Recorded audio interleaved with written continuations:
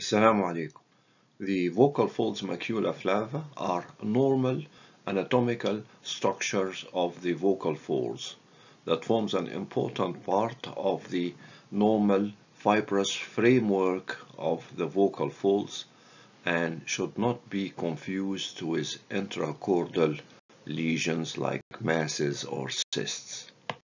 The macula flava are normal bilateral submucosal vocal fold structures that can be seen in the anterior and the posterior parts of the vocal folds. They are fairly well demarcated, elliptical in shape, and opaque. They are thickened parts of the intermediate layer of the lamina propria and composed of elastic fibers, some collagenous fibers, some fibroblasts, and ground substance. They are just thickened ends of the intermediate layer of the lamina propria, anteriorly close to the insertion into the thyroid cartilage and posteriorly close to the attachment to the vocal process of the arytenoids. They may not be evident in every case, but should not be confused with intracordal masses or cysts. The vocal fold structure is formed of 5 layers of different mechanical and histological structures. The framework of the vocal fold is formed of the lamina propria, the fibrous part of the vocal fold, which is formed of the middle 3 layers of the 5 layers, a superficial, very thin and pliable superficial part of the lamina propria, followed by an intermediate layer formed of elastic fibers and a deep layer formed of collagenous fibers. This lamina propria is covered by the epithelium. This is the most superficial layer of the vocal fold and is moved by the muscular layer, the deepest part formed by the vocalis muscle of the thyroarytenoid muscle. This multi-layer composition is maintained throughout the length of the vocal fold, but the proportions of the different layers differs according to the position in the code and also differs according to the age of the subject. In the middle part of the vocal fold, this is the classic 5 layers composition. But as we go very anteriorly and very posteriorly, the structure starts to gradually change. In the most anterior part of the vocal fold, close to the anterior commissure, the anterior commissure tendon, the Broyle's ligament, is formed almost exclusively out of the deep fibrous layer, thick collagen layer. Just posterior to this anterior commissure ligament is another area here of the vocal fold where the composition is mainly formed of the elastic intermediate part of the lamina propria. This is the anterior macula flava, and a similar part in the very posterior end of the vocal fold, close to its attachment to the vocal process of the arytenoid. There is also an area formed mainly of the elastic fibers of the middle layer of the lamina propria. This is the posterior macula flava.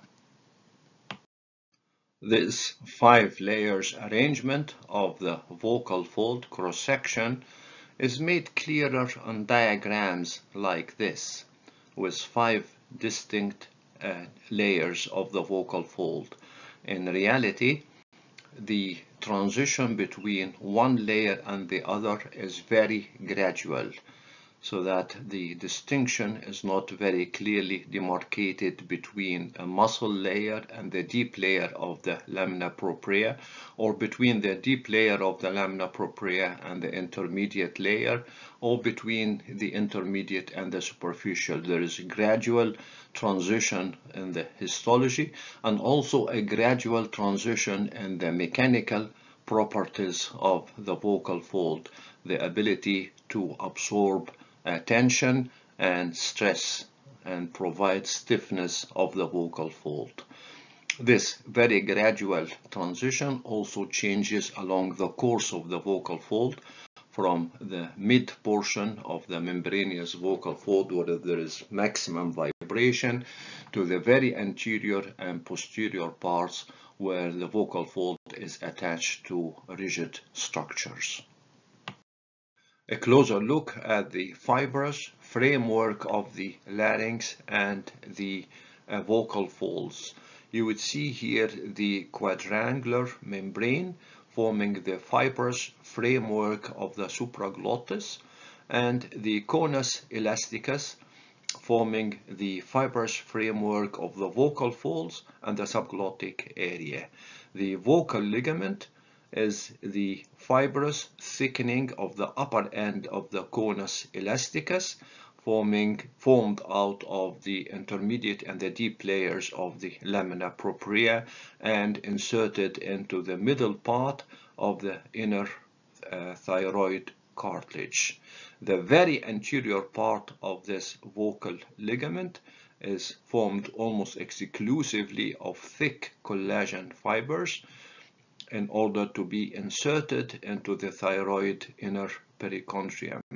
This is an area of maximum stress and shearing during the vibration of the vocal fold and is formed almost exclusively of thick collagen tissue, the Broyle's ligament.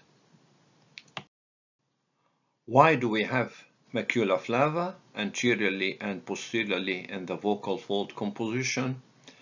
The very firm attachment of the vocal fold into cartilage, anteriorly into the thyroid and posteriorly into the vocal process of the arytenoids, formed mainly this attachment by thick collagenous fibers, is preceded just posterior or just anterior to the attachment by an area where there is much elastic fibers.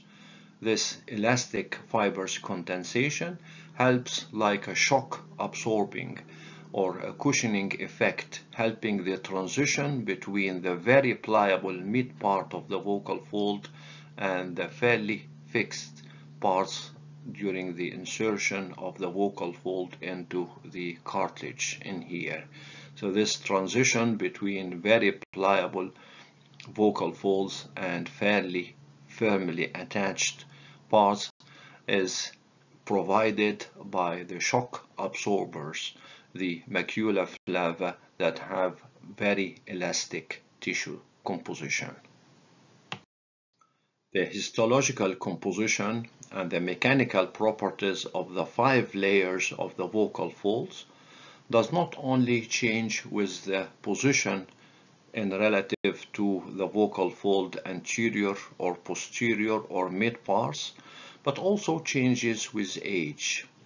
In a newly born, the middle 3 layers are mainly formed of pliable, thick lamina propria with no much fibrous tissue, no evidence of a real vocal ligament. But anteriorly and posteriorly there will be an immature macula flava formed of some elastic fibers. When the child grows between the age of 1 and 4 years, there will be an immature vocal ligament. There will be some deposition of collagen and elastic tissues. But the differentiation between these 2 layers would need more time and will start to appear by the age between 6 and 12 years. Only after adolescence, the 3 different layers of the lamina propria will become evident.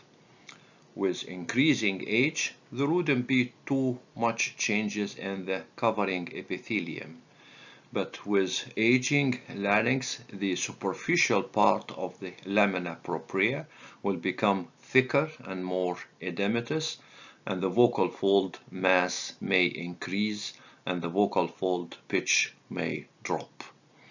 With increasing age, the elastic part of the lamina propria, the intermediate part, will start to atrophy and becomes loose, and the deeper layer of the lamina propria will become thicker and also denser. With increasing age, there will be some atrophic changes in the muscular layers as well. By this, we come to the end on this presentation on the vocal fold, macula flava, and the fibrous framework of the vocal fold. Assalamu alaikum.